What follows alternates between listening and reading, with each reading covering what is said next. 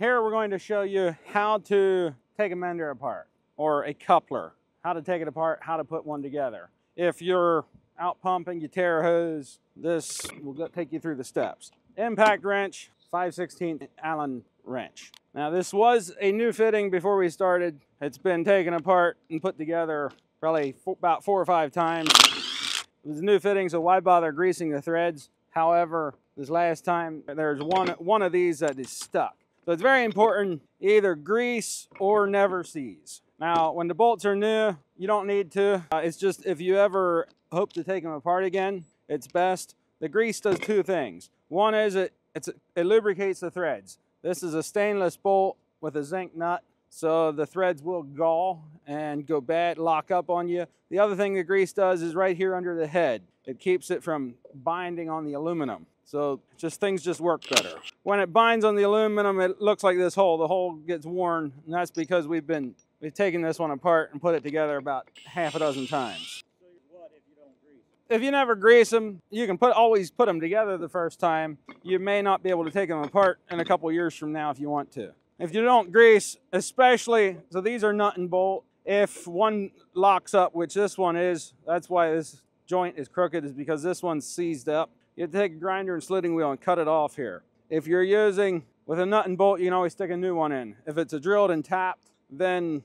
you can throw the fitting away because you can't get it out. I try to always use nut and bolts on the couplers and also on the supply hose menders. On the drag hose, the only place I use drilled and tapped is on the drag hose menders because they'll last longer. They don't wear down as fast without having this nut sticking out.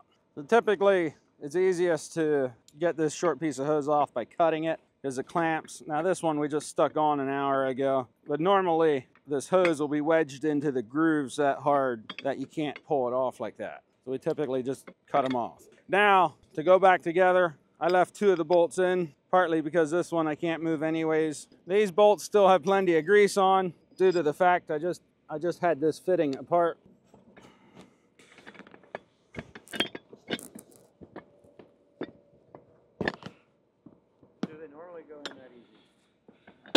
This one went in easy. This hose is a little over 6-inch. They don't always go in that easy, but it is nice when they cooperate. If you put your single bolts on the same side, then you can spin it around and have 2 of them connected together. It's the easiest to use the impact driver to turn them to get the nuts started. Now, when you're tightening them up, you want to kind of work your way around. Don't just tighten the one the whole way and have all the others spread far apart. Works best to bring it together. This hose is a little thinner. The wall thickness isn't quite as thick as some. So these clamps, they'll basically be tight together when I'm done. The reason for tightening them all part ways is because if you have a big gap here and you tighten this one last, like let's say I'd have all the others tight except for this one, the hose will tend to bunch up in between here and it just tightens more uniformly and you get a better fit if you tighten it consistently. If you don't have a good fit for the clamp, it's not going to hold as well. You run the risk of your